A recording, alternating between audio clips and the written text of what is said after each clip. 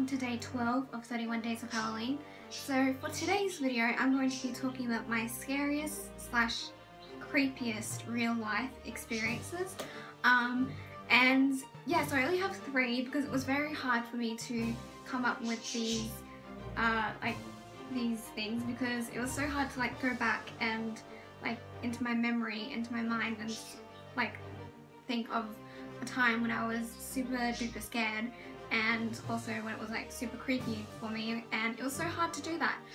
So yeah, but I could only come up with 3, so that's why there's not that many. But also, sorry if you can hear noises upstairs. We have Tyler's here at the moment, and I'm the only one at home. And also, I know you can see my dog is there, Wilbur. He's on my bed. Because the dogs are down here because they will just go crazy and bark at the Tylers. They've been here since 7 o'clock or something, and it's 1 o'clock. And I was just like, can you please leave? I need to well, I didn't say that to them, but I'm thinking that. I'm just like, can you please leave? I need to film videos. So I just kind of went ahead and started filming. So, because I need to film videos for 31 Days of Halloween. So, I just went ahead and started filming. So yes, I am wearing a Disney Princess t-shirt. Isn't it amazing? I got it from JJ's. It's one of my favorites. So yeah, I'm just going to be rocking this for today. But anyway, now onto the actual video. And yeah, so I'm going to tell you guys my top 3 scariest slash creepiest real life experiences. So the first one is when I was on a plane and I was flying from Washington DC to Las Vegas, and this was when I did my family and I did our trip to America 4 years ago.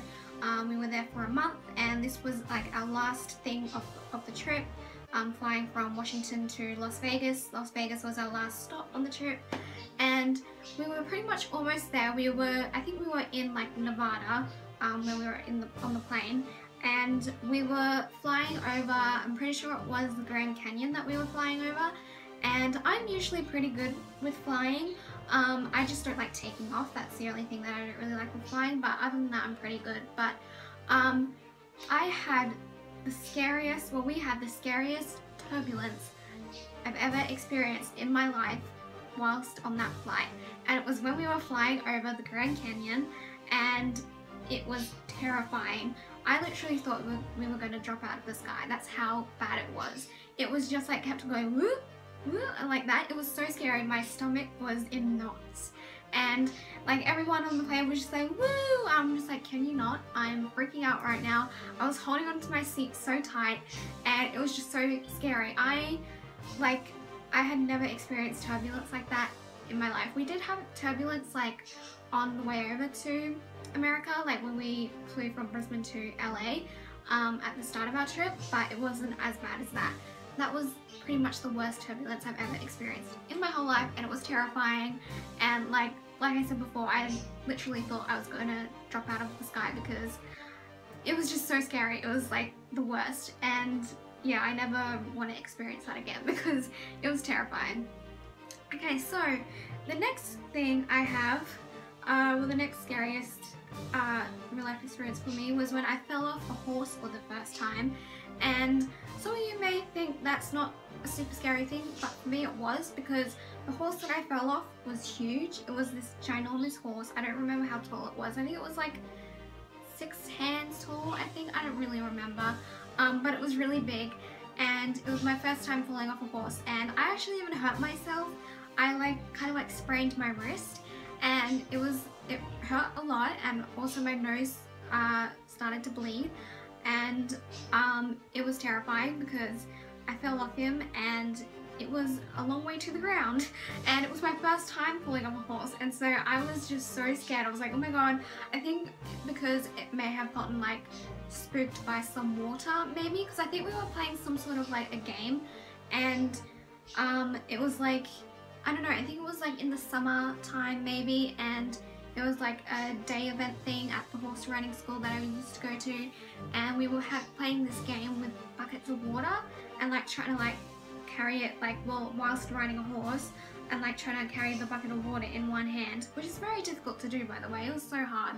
And my horse that I had was huge, and like it was a super sweet horse, but at that moment, like I think it got like a bit wet with the bucket and it got spooked by it, and then it started going a bit crazy, and then I fell off, and it was terrifying because it was a really long way to the ground and it was just so scary. And yeah, that like it was so crazy because that the first horse riding school I went to, I fell off a horse twice. I fell off 2 different horses.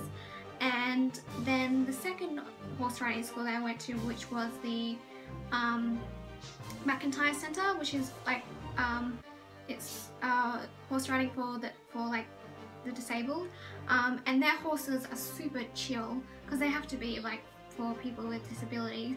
And I never fell off once at that place, so I definitely had a better time at the McIntyre Centre. And yeah, because their horses were super chill and super relaxed. So yeah, I definitely had a lot better time there than I did at the other place. But yeah, that was super scary for me because I'm pretty short, and I was a lot shorter back then, and so falling off a really tall horse was really scary. And yeah, I just didn't like it, and I didn't stay at that place for very long after that. So yeah, that was the end of that. Okay, so the last thing, this is where the creepy comes in. This wasn't really scary, but this was kind of like creepy.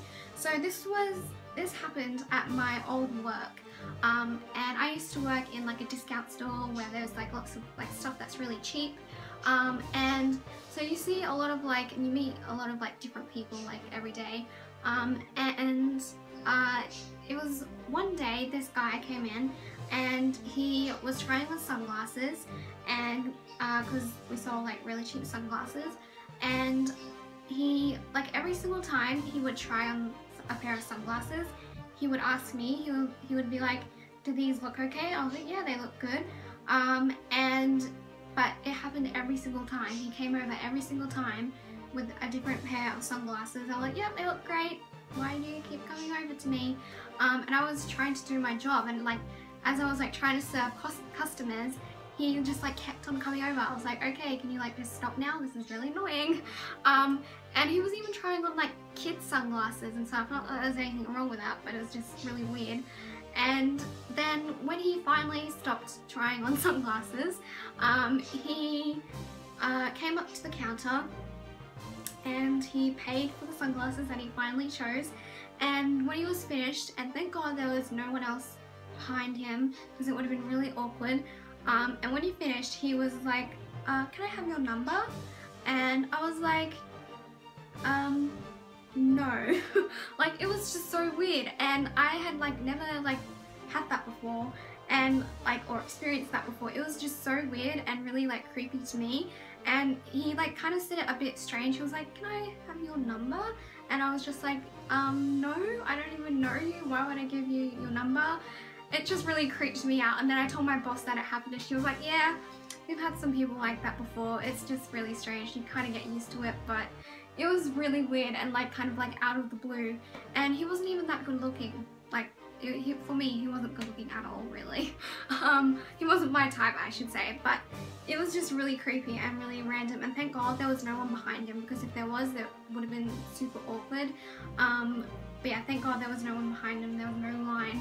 And I think it was like a quiet day or something, and it was just really, really weird. And after that, I never saw him again, so that was good, because it was just so bizarre and weird. So anyway, those are my top 3 scariest / creepiest real life experiences.